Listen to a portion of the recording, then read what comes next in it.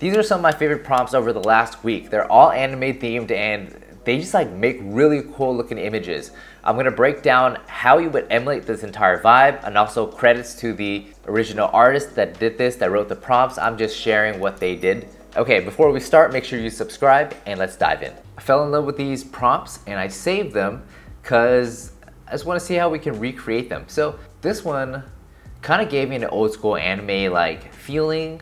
So I saved it. It was more pixel artist, but it does have that kind of like dreamy, it's probably the colors. But yeah, the colors are like this pastelish color, which is, I don't know, just what I think of when I think Studio Ghibli. So this was kind of a good match for that. So I saved that. And these ones were really cool. It's like this comic book type feeling for me.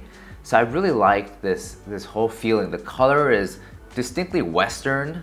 So it's not like completely Japanese Eastern anime, but this is like Western animation, comics and whatnot. Really reminds me of comics I had growing up. And then this one I really like too. It really got this like old school anime look to it, but also new school at the same time. So it's like got the best of both worlds.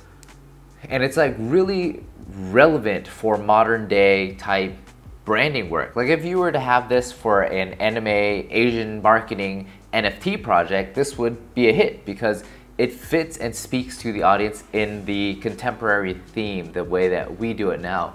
So I really like this, and I think for my experimentation, it's mainly broken down by these artists here and the like Cyber City, cyberpunk kind of thing style, and the 90s anime, 90s TV cartoon really sets this look in place. I had to test this one. This was too good. And then this one was really cool too. So it's probably like these artists right here. I wonder if they're the same as the other ones. Honestly, I don't know them too well.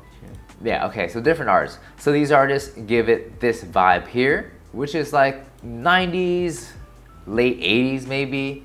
Not so much grain, or it doesn't have the like printed feeling to it, but it does remind me of like the late 80s, early 90s, but also with the modern touch to it. It's done really well. The colors remind me of the past, but the lines and the way that it's drawn make me feel like it's something from the present. Okay, so let's go and try these out. So we'll open up Discord. What are we looking at? Midjourney bot. All right, so Discord, imagine, and we'll put that in. So we'll dissect this right now.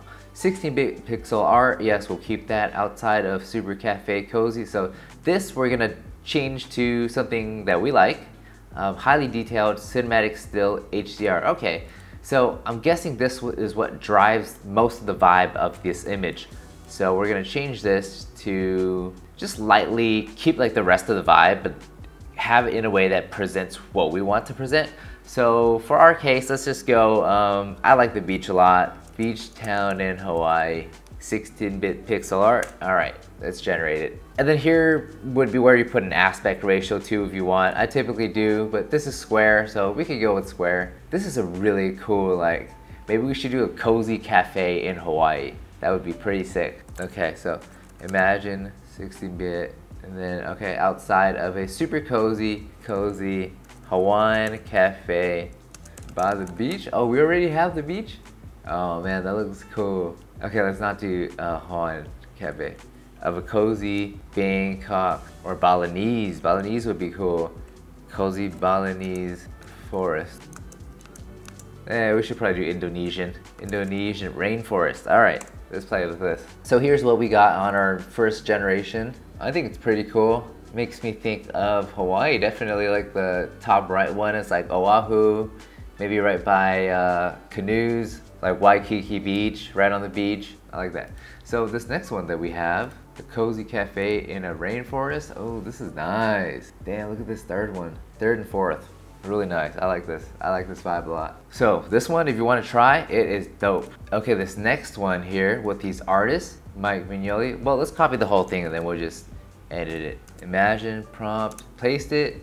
And then here we go. We'll work backwards from this. So this is probably what's driving the vibe of the image. So this last part is probably what's mainly driving the vibe of the image, like the landscape, well, the color, the sunniness, and then these artists.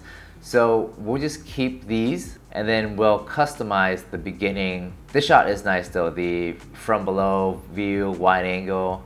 or low wide angle is a pretty cool shot. Expansive is probably some keyword to have in there too. Circular also creates a nice mood to it. Yeah, so they're setting the scene of this as like a Coliseum type thing, female character in the middle, and then this is the scene outside background. Okay, so we'll keep the first part. Expansive Chinese forest with female native scout and bows, huh?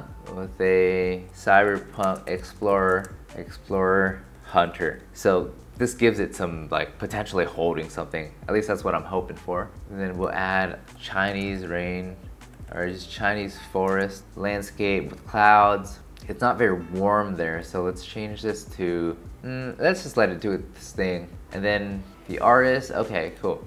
Actually for this one, I would like it to be an aspect ratio of like 3:2 or 16:9. 16:9 would be pretty cool too. Here's some other ones I did 16:9, kind of cinematic looking, but 3:2 is cool. It's the classic one. Okay, here's what it came up with. Yeah, pretty similar vibe.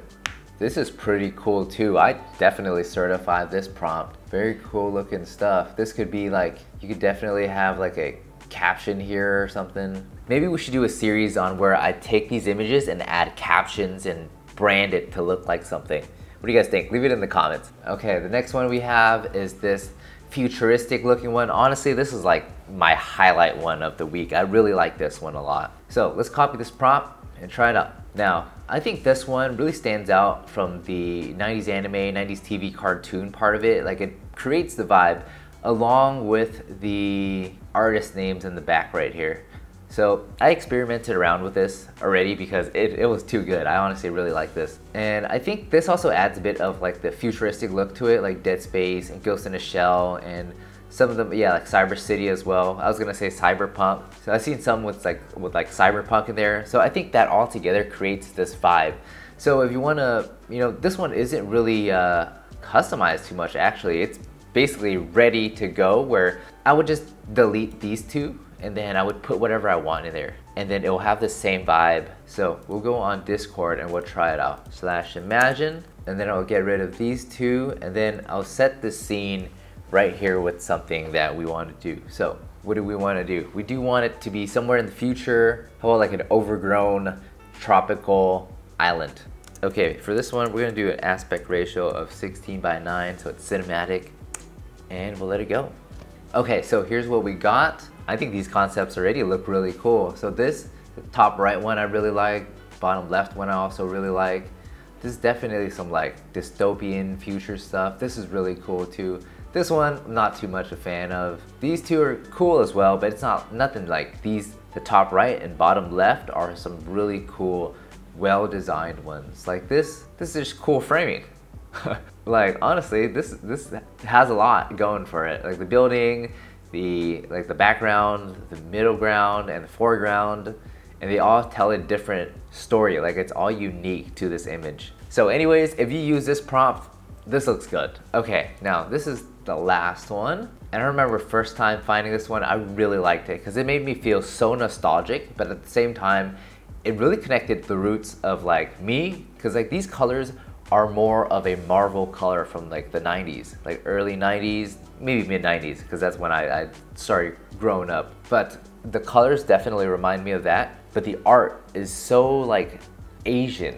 So it's like both of my roots combining into this. But anyways, let's copy this prompt. Okay, so for this prompt, basically how it worked was these first ones set the scene, the lighting, and the concept, but basically this is what drives the image. So like the last part of it drives this whole image. What you want to do here to copy this concept is to just copy this, and then the front part, you can describe that story however way you want. So we'll go and imagine this, and then this is what's driving it, and then we get to create this story now. So we could do something about like maybe somewhere in the past. Ancient Chinese swordsman wandering overgrown forest on a bamboo forest, or in a bamboo forest, or maybe expansive, overgrown, expansive forest, or bamboo forest. Okay, send it out and let's see what we get.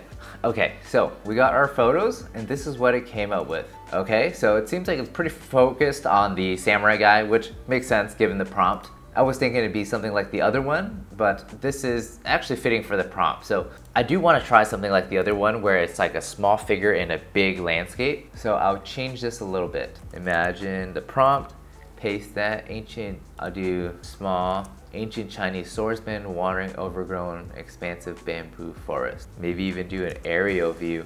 Okay, 16 by 9 would also look pretty cool with this. Okay, one last render. 16 by 9.